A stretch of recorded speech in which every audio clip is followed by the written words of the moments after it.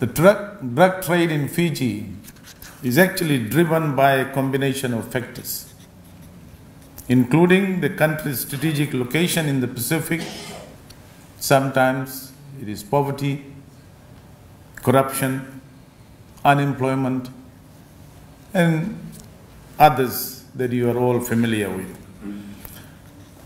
Fiji also serves as a transit point for drug trafficking organizations that transport drugs from the Asian region to Australia and New Zealand, who are the key international markets for illicit drugs.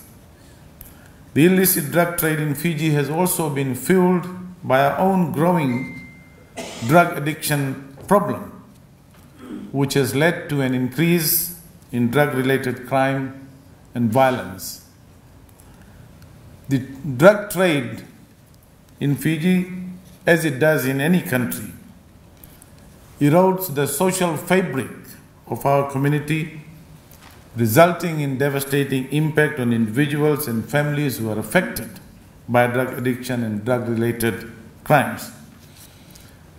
To confront this head-on, the coalition government, in consultation with relevant agencies, have developed the National Counter Illicit Narcotics Strategy 2023-28, which was approved by Cabinet last week, to counter these illicit activities within our EEZ, which is quite large.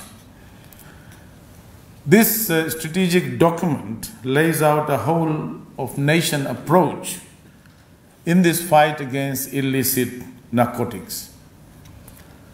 And in my view, this is a very significant step for the country, consolidating all our efforts to address the drug problem in Fiji that we are currently experiencing.